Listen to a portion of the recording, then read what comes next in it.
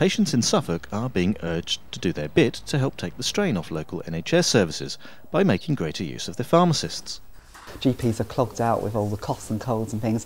Those type of things, you know, minor ailments, don't need the doctor. They've been treated quite nicely over the counter with cough and cold remedies, or with, you know, in the summer it's always hay fever remedies. You don't need to see a doctor for that. You can come to your pharmacist and we can give you the advice that you need on that.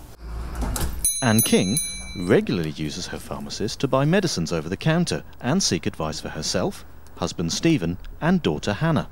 She says the service has been invaluable to the family, not least because she can walk there.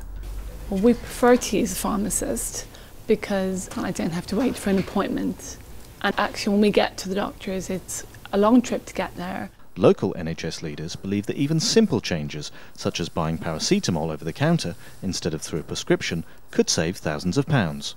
By trying to encourage patients to buy simple paracetamol over the chemist counter from their local pharmacist, that can save, we believe, about £200,000. Obviously, we know that the system is financially challenged, and clearly there are some very, very difficult sort of rationing type decisions that will need to be made if we don't make sort of savings in simpler areas.